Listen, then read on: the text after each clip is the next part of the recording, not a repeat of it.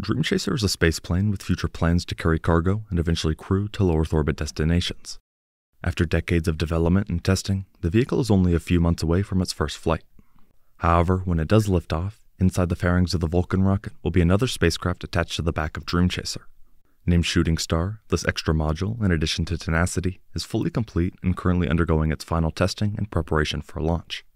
On an actual mission, it will provide Dream Chaser with power, a significant increase in payload capacity, and even disposal services at the end of the mission.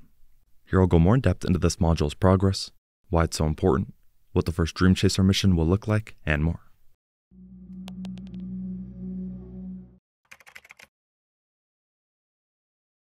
Only a few days ago, on the 30th, Sierra Space tweeted saying, "Environmental testing has begun for the Shooting Star cargo module, which recently arrived at NASA's Neil Armstrong Test Facility in Ohio. This spacecraft is undergoing comprehensive testing as it's readied for its inaugural mission to resupply the ISS." This included a short video highlighting the transport process. This update is significant as it means both the Shooting Star module and Dream Chaser Tenacity have begun final testing.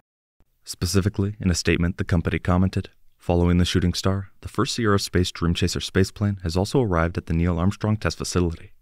The two vehicles will be stacked in launch configuration and undergo rigorous environmental testing starting in the mechanical vibration facility, subjecting them to the extreme conditions of launch vibrations on the world's most powerful spacecraft shaker table," they said. However, the Shooting Star module also has some tests of its own. Sierra Space pointed out that this pivotal phase of testing aims to validate the spacecraft's resilience to the demands of launch and the challenging conditions of space, as Shooting Star is readied for its inaugural mission to the International Space Station. Focusing more on the spacecraft's purpose, Shooting Star adds a service for NASA to send additional critical science, food, and cargo to the space station. Once it has arrived at the ISS, crews can access the Shooting Star via the aft hatch.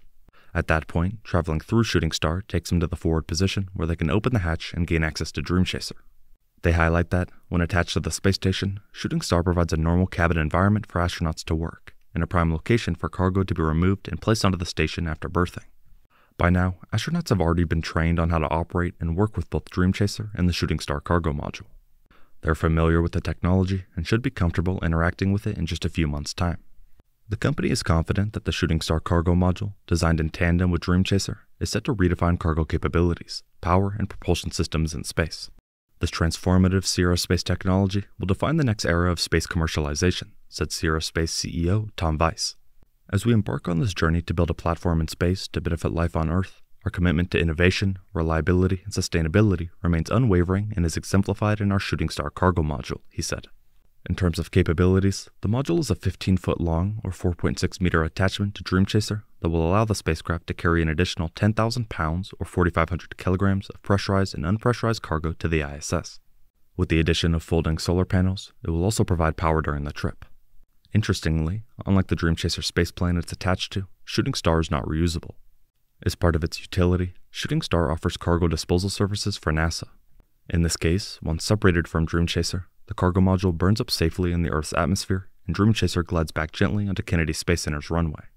The company points out that, since Shooting Star is disposed of on every CRS-2 mission, Sierra Space Corporation will maintain a production line to support all subsequent Dream Chaser missions.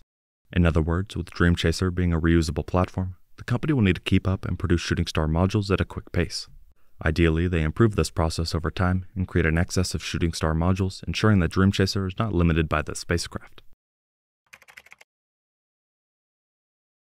As of right now, Dream Chaser is still expected to lift off for the first time somewhere between January and March of next year. This maiden flight is a demonstration mission, officially named SNC Demo 1, and will be the first test of some of Dream Chaser's different features. Due to the vehicle's unique nature, combined with the fact that it must dock with the ISS, the flight profile is somewhat action-packed. Dream Chaser is only a spacecraft, not a launch vehicle, so it needs some help in order to reach orbit. For this maiden flight, the launch vehicle is United Launch Alliance's brand new Vulcan Centaur. This rocket was supposed to attempt its maiden flight a long time ago, but has run into a few different delays. After a few more errors and delays related to upper stage reinforcements, both the first and second stages are back at the launch site. Its first flight is set to happen in a few weeks on the 24th. In relation to Dream Chaser, the first mission is meant to happen on the second Vulcan flight, which could cause some more delays. Either way, this is the current plan for Tenacity's maiden flight. In this case, once the vehicle arrives at the site, it will integrate with Vulcan. At this stage, Dream Chaser will have its wings folded in, allowing it to fit within Vulcan's fairings. As part of the CRS-2 contract with NASA, it was required that Dream Chaser fit within a 5-meter payload fairing. Inside these fairings, the spaceplane will be elevated by the Shooting Star service module, which will also be used on this first test flight. The solar panels on Shooting Star supply up to 6 kilowatts of electrical power. It also provides active and passive thermal management, provides Dream Chaser translation and rotation capability via 6 mounted thrusters, and supports berthing or docking in different configurations to the ISS. On launch day, Vulcan will undergo a series of checks to make sure everything is ready for flight. Finally, the 2 BE-4 engines will ignite in addition to the SRBs, and Vulcan will lift off. Not long after the rocket takes off, the boosters will be expended and the main BE-4 engines will cut off.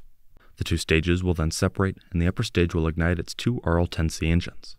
The payload fairings will eventually jettison, revealing Tenacity and the Shooting Star module. At this point, the spacecraft will detach from the upper stage and then unfold its wings. Between then and berthing with the ISS, the spaceplane will use its various thrusters to position itself on the exact path. The main run initializes at 119 kilometers below and behind the ISS. Through a carefully choreographed set of burns, Dream Chaser will approach and intercept the Earth radius vector directly below the ISS. With built-in holds at several points along the way, Dream Chaser will gradually climb up to the capture point that is 11.5 meters below the space station's Japanese experiment module. When Dream Chaser is at the capture point, the ISS crew moves the robot arm into position and grapples the spacecraft. Sierra Space commented that this can take approximately 6 hours from start to finish in training simulations, and in most cases is not problem-free. Once attached, crews on the ground and in the station will make sure everything looks good before they open the hatch and access the cargo. Tenacity is expected to stay docked with the ISS for around 2 to 3 months before it's time to leave. At this point, crews on board will load the spacecraft with any disposable items. When this is complete and the hatch is closed, Dream Chaser Tenacity will detach from the station and then separate from its Shooting Star module. The spaceplane will then attempt one of the most difficult mission objectives during re-entry. Assuming everything goes well, it will make it through the atmosphere in one piece and begin descending toward the ground. Finally, Tenacity will attempt a landing on a runway to complete the first Dream Chaser CRS-2 cargo mission. Back in 2016, NASA announced that Dream Chaser had been awarded one of the CRS-2 contracts and committed to purchasing a minimum of 6 resupply missions to the ISS. If this demo mission goes well, we can expect the company to focus its attention on refurbishing Tenacity and continuing to build additional spaceplanes. Around a year ago, the company revealed that it had begun working on a second test article, separate to Tenacity. In the future, they will have a few of these cargo variants and eventually spaceplanes designed for humans. Both Dream Chaser and Shooting Star have arrived at NASA's test facility and have begun final mission prep. If the testing goes well, in a few weeks from now, we can expect them to ship to Florida for eventual integration with the second Vulcan. We will have to wait and see how it progresses and the impact it has on the space industry. Thank you very much for watching.